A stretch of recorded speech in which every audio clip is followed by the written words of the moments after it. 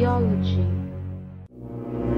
Describe digestion process in the mouth. So describe the process of digestion in the mouth.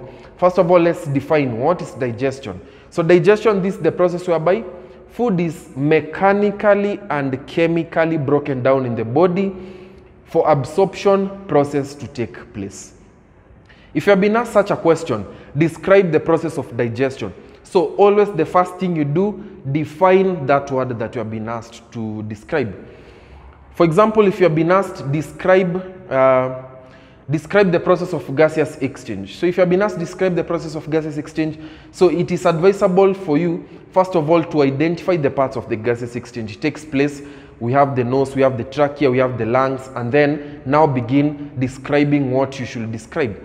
Now here in digestion, we have been asked, describe the process of digestion. So the first thing that you do, define that word. So define what is that word that you have been asked, whereby in this case is digestion. This is the process whereby food is mechanically and chemically broken down in the body in order for absorption process to take place. So why did we say mechanically breaking down? Why did we say chemically breaking down? So for the mechanical breaking down, you see that we have the teeth.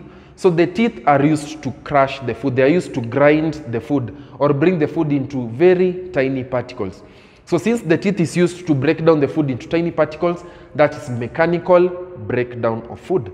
That's why the mechanical part is coming in. So the chemical breakdown of food, this is now where we are going to use the enzymes, we are going to use the chemicals like hydrochloric acid in order to break down the food and for the enzymes to act on the food.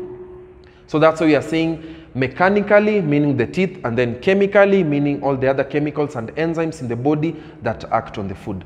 So that's the definition of digestion. So for the process of digestion, we see that food is taken into the mouth in a process called ingestion. So you must begin from that step. Food is taken in the mouth in a process which is referred to as ingestion. So during ingestion, food is taken in the mouth. And after food has been taken in the mouth, so what's the next step? So the teeth will act on the food, or the teeth are going to break down the food in order to increase the surface area over which the amylase enzyme from the saliva is going to act on the food. So the saliva contains the enzyme which is referred to as amylase enzyme. So the amylase enzyme digests starch to carbohydrates in the food. So like in the mouth, this is where the digestion of starch to carbohydrates begin.